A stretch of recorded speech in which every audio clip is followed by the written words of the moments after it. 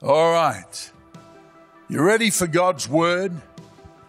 I get the privilege of sharing again with you from the Word of God, and I want to start a mini-series of a few messages. We'll see how we run with this.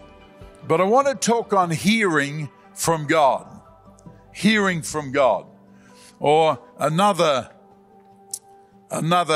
title could be The Ping of the Holy Spirit. The ping, that's what I call it, of the Holy Spirit. And this one's on learning to listen. How do we hear from God? Well, let's start in the Old Testament. Hebrews chapter 1, verse 1 and 2 says this: God, who at various times and in various ways spoke in times past to the fathers by the prophets, He now has in these last days spoken to us by His Son, whom He has appointed heir of all things, through whom also He made the worlds and all that is therein. So we notice here in the Old Testament, God used various ways and at various times. That means it's more of a visitation, God coming by the prophets, by angelic visitations, even by a donkey speaking to Balaam, the disobedient prophet. So God in various ways at various times intervened and spoke to Old Testament people to accomplish His will. But then He says, but in these last days, God has spoken to us by His Son. Something changed when Jesus, the living Word, entered into history, and all of a sudden everything's about to change as to how we hear from God. And this is very important. And so if you come to John 16, verse 12 to 15, very interesting part of Scripture here. And it says this, Jesus talking, I still have many things to say to you, but you cannot bear or carry them now. He says, I can't tell you everything about your life, your future, your destiny, your calling.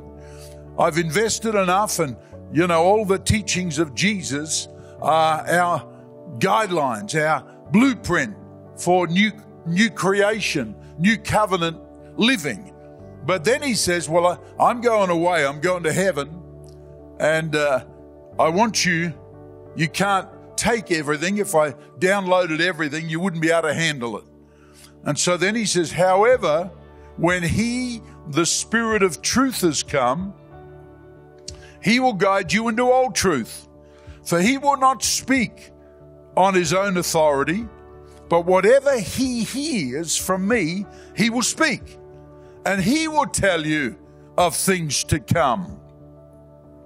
He will glorify me, for He will take of what is mine and declare it to you.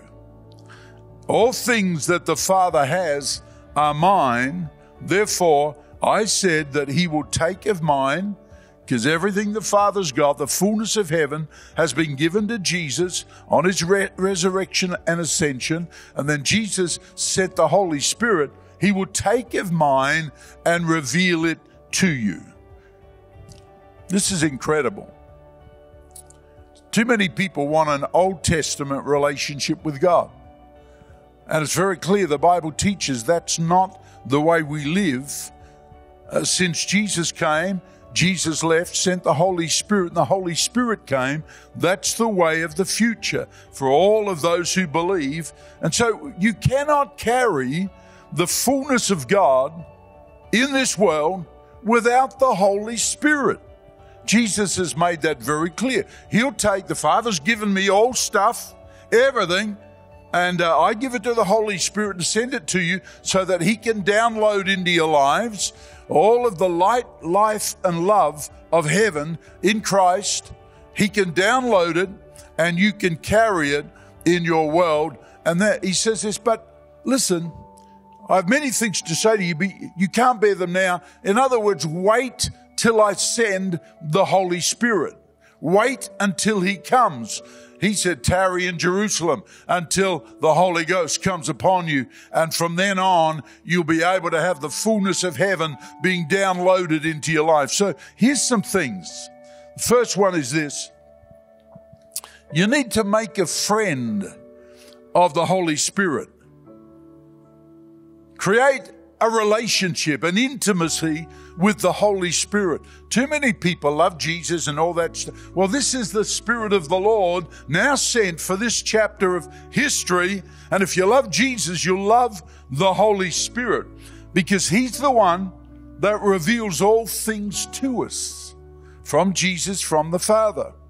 He will guide you into all revelation and truth. He will reveal what he hears from heaven. And he will tell you of things to come. That's one of the things, an unfair advantage that the Christian has in life. Listening to the Holy Spirit warns you, gets you ready, and prepares you for things to come that you may not, and others around you may not be aware of. That's the Holy Spirit's role. And ultimately, he will glorify Jesus. Let me say this. Stop waiting for an angel to sit on the end of your bed and give you some... I'm amazed how many New Testament prophets need angelic visitations to carry the message. And that's not what Jesus said. I'll send you the Holy Spirit, and he will be on you, in you, around you, and over you, but he'll be in you. And he will download heaven and the will of the Father and the promises and commandments of Jesus. The Holy Spirit will make you aware of them. And you got to get it with the program that Jesus has planned for your life. And that is for you to have an incredible relationship with the Holy Spirit so you can hear from heaven, know what the Father's will is, and know what Jesus is activating on planet Earth by the Spirit of the Lord in all power and in all glory. Can you say amen? Ha! In other words, start getting up in the morning and saying, good morning, Holy Spirit. Do you hear me? Good morning, Holy Spirit. What's the download for today? What are the standing orders? I commit myself to you today. Lead me, guide me, and give me that ping of heaven so that I know when you want me to act in special ways. The other thing is, in hearing from heaven, we've got to stop wanting Old Testament manifestations and get into the fullness of the Holy Spirit living within you, dwelling within you. But the second thing about hearing from heaven is the Holy Spirit will help you to recognize special God seasons. God has seasons when he moves in a different way and wants his people to be with him. And in every God season, God releases a prophetic anointing, a sharp edge of the Holy Spirit's promptings upon the church and upon the leadership, those that are listening. He releases this prophetic edge of the anointing. And here's when this happens, before a new season. God does nothing except he tells the prophets and prophetic people first.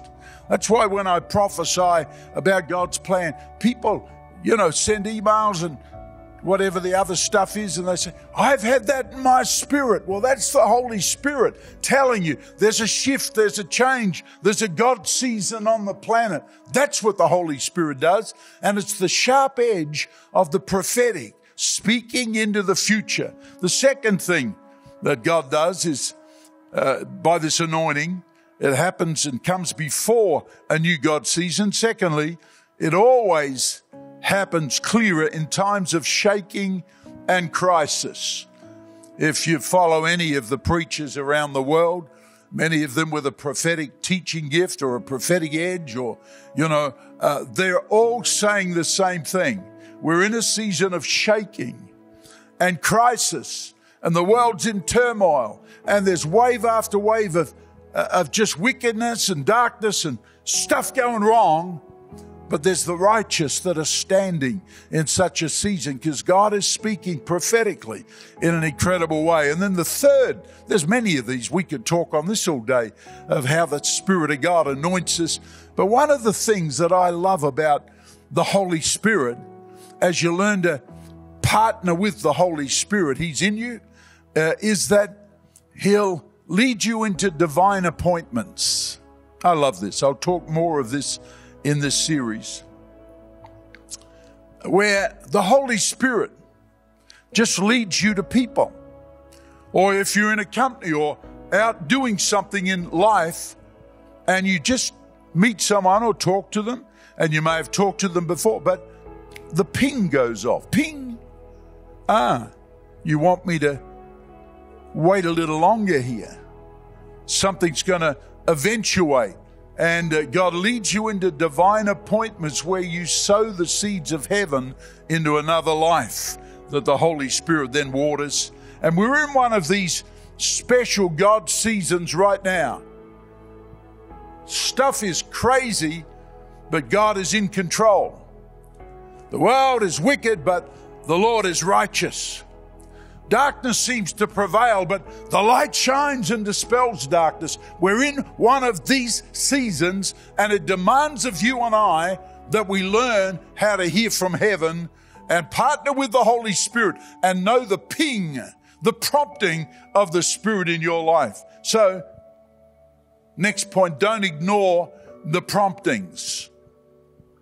As I said, I call the prompting of the Holy Spirit the ping of the Holy Spirit. It's like on your mobile phone and somebody sends you a message, ping, it goes off or whatever.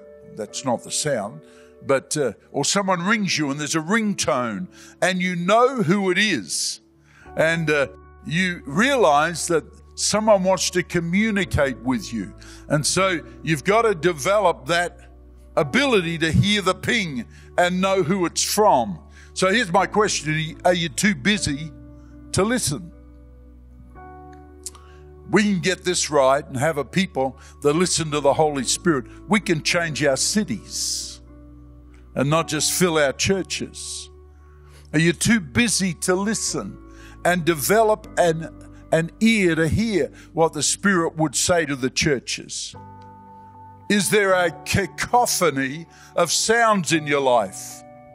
You got the TV or the radio up full blast. You got everything else happening. And there's every noise on the planet in your world. You couldn't hear the Holy Spirit if you wanted to. You got to learn to be still and know that I am God. And as you do that, you'll find that His voice becomes clearer and clearer, and you begin to understand the ping. And so you've got to develop this intimacy with the Holy Spirit. He's your best friend. He's your comforter. He's your guide. He's your empowering one. He's the Spirit of life in Christ. He's everything you need to live a God life that overcomes in this world. Develop intimacy with the Holy Spirit. Another point, learn to know the sound of your ping. A lot of husbands tell me, yeah, I've got a special ringtone on my phone for my wife, so I know not to answer it. I think that's not quite true, but shivers at times. But this ringtone, this ping of the Holy Spirit is very important to you. It can save you from danger. It can lead you through a door that you hadn't even considered. It can join you to people that will be a part of your journey forward that you weren't even in your world. But ping, ping. I try and live like this. I talk to everybody, but I'm listening for the ping. And sometimes the ping happens the first time I meet someone. And I say, God, I don't know what you're going to do and what you're trying to tell me. I will just cultivate relationship with this person until it unfolds what the ping was meant to be for. And so here's the deal about this. Your God sound, your ping is unique to you. Don't listen all the time to somebody else's God word. Well, I've had a God ping about this. Don't take that on and say, well, I believe that too. No, you get a God ping in your spirit. Listen to a whole lot of preachers from every zone of the world if you want to, but listen, pursue those that you have a God ping about, that the Holy Spirit says, this is the way, walk in this. Know that your sound is unique. It can only be known through intimacy. You can't go past the illustration and example of marriage. The more intimate you become with your wife that God's given you, your husband, the more you keep open connection of intimacy together and affection and sharing, the more you will trust each other's voice. It'll become to you a voice of hope and blessing. And that's what the Holy Spirit wants. He wants to speak to you in such a way that you recognize His sound, know it's God, and then you're able to invest in it. It's known through intimacy. You got to learn to trust your ping. Ping. Ping. So many people say, I thought God spoke to me, but I wasn't sure. That's because you don't trust the voice. Trust the ping, the prompting. And you got to learn to trust it, obey it, act on it. And when you do and God does something, your strength and confidence gets greater. You go forward in the things of the Spirit of God. Now, when it comes to ping messages, one of the things I've learned in moving in the Spirit, trying to live a daily walk of being open to the ping and the promptings of the Holy Spirit, is simply this, that ping messages are very short. They're usually just an alert. And from that point, you need to realize you've got to step out in faith on the little God gives you. It says of Abraham, he went out not knowing the big picture. He just knew he had to take a step. And every step he followed God. And that's how it is with the Holy Spirit. Too many people would never dare to have a go and be a blessing in your world because you're not sure what will come after the first step. That's all you need to do is step and trust that little piece. You've got to, so a ping of God or a message can be just a picture or an impression or a few words, and it's just a small part of the eternal plan picture of what God wants to do. And you don't need to know all of that. You just need to have that ping, that little word that you can share and speak into someone's world or into your life, and it will unlock doors that take you further and further. So you got to step out on what you know. Man,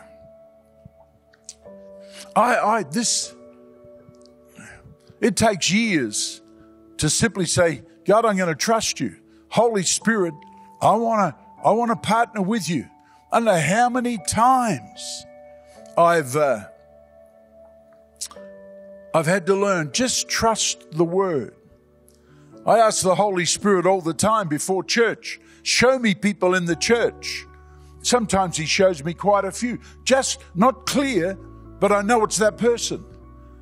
Just a few weeks ago in our on-site service, that morning as I'm praying, waiting on God, God shows me the picture of a dark-haired woman. That's all I got.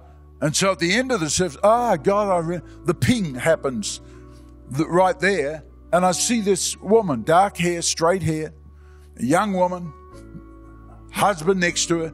And I said, I just need to speak to you. And God then said, pray blessing and children into their family. And as I did, it just touched her heart in a tremendous way because they had been believing God for children, hadn't happened, and this was a promise from God. And just on a ping, the first one was, look for a woman with dark hair. And then as I did, one step, I think I need to speak into your life and pray for you. And God, what are you saying? And then blessing and fruitfulness, children, and that's all I got. That's not a whole picture. of the whatever. It's just you take one step at a time, and the Holy Spirit. Listen, church, listen. God wants to use you and I to carry the blessing, the Spirit, and the life of Jesus to everyone in our world. And He sent us the Holy Spirit to be partner in doing that. If we'll let Him flow and we'll listen to His promptings, man, we can touch a city in Jesus' name. And the biggest thing about all this is we learn by practice. In my prophetic schools that I've done over many, many years, we have activation sessions, and where each one has to get someone else in the group, and we practice hearing from God about that person. And I tell them, hey, listen, we're practicing. We may not get it right and perfect, but we're having a go. We release each other to have a go.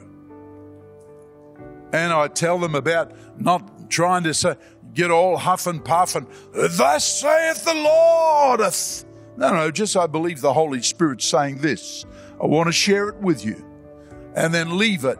And so if the church would step up to hear the Holy Spirit, the promptings, the ping in your daily life, ping, you would be amazed at the people God would lead you to. You say, well, I don't really know how to hear from God. Well, that's a confession of unbelief, because God's speaking to all of us all the time. And it's simply a matter of by faith. Listen, if you can't get on top of this, just take in the morning, go to the Word and find a promise from God. And get that promise and then say, Holy Spirit, lead me to somebody today and I'll share this promise with them. You're prepared for the ping when He says this is the person. Share with them. There's more than one way. All believers receive pings. I try every day. I fail many days. Well, I don't fail. I'm not aware of it. And maybe God doesn't do it every day. But every morning of my life, I say, Holy Spirit, I want to hear the ping today. Whether it's about my family, my finance, the ministry, the church, the buildings, our house, whatever. I just want to hear your ping as I walk my daily walk, in my business, in what I do. Lord, I'm listening, and all the other stuff, I'm listening for the ping. And when I hear it, I'll take a step, not knowing, but believing that you will make your way evident in my life. I want to challenge every one of you today. I got a couple more weeks on this, learning to listen to the ping of the Holy Spirit. And I'm challenging you. Why don't you from today, from hearing this message, why don't you come to God and say, God, I just surrender again. I'm so busy doing and being and all that stuff, and I just haven't heard the ping. And now I realize it's for me to be a blessing in my world. And many of the interventions and intersections of life, you're there giving a ping. Hey, this guy's come into your world right now. Just take a moment longer and listen to what I want you to say. And I believe you'll be amazed at the transformation in your life, in your world, because you became a partner. Good morning, Holy Spirit. Fill me and flow through me. And I'm listening for your ping, your prompting in my life, that I might be a blessing in Jesus' name. Father, today over each one, let your Holy Spirit, Jesus, anoint and appoint people.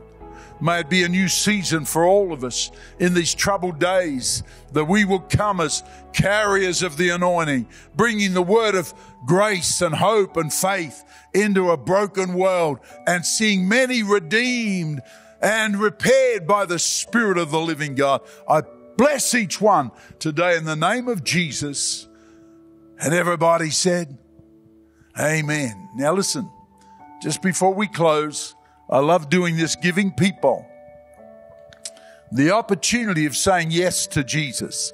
I know that when I preach and when we worship, do church in any form or forum, the Holy Spirit's there speaking to people about your life. You may not even have said yes to Jesus, and today's the first time Spirit of God saying, come on, say yes to Jesus, get saved, born again, and become a child of God. Maybe for the first time you're hearing the word of the Lord, or maybe God's bringing you back to Himself. You've been slack, you've messed around, you haven't been in tune with the Holy Spirit. It's been all your way. God's saying, no, come on, I want to redirect your path. I want you to start to be a Spirit-led believer, and I'll lead you into blessing and fruitfulness like you've never known before. If that's you and the Holy Spirit speaking to you, I want you to, just before God, lift your hand and say, yes, Lord Jesus, I want to surrender my life to you afresh. I want to live for you, but I don't want to live religious. I want to live Spirit-led, Spirit-filled, Spirit-anointed. I want to be one of those that carries the good news of the gospel to other people. And I'm just saying, yes, Lord, I want to be used of you in a greater measure than ever before. I surrender to you. Wash me clean with all sin and all the stuff that's not pleasing to you. Cleanse me. Wash me with your blood. Break the power of the enemy in the name of Jesus. And everybody said, amen and amen. Hey, I love this series. I love this first session. Hey, God bless you. See you next week for session number 2 on hearing from God. Amen.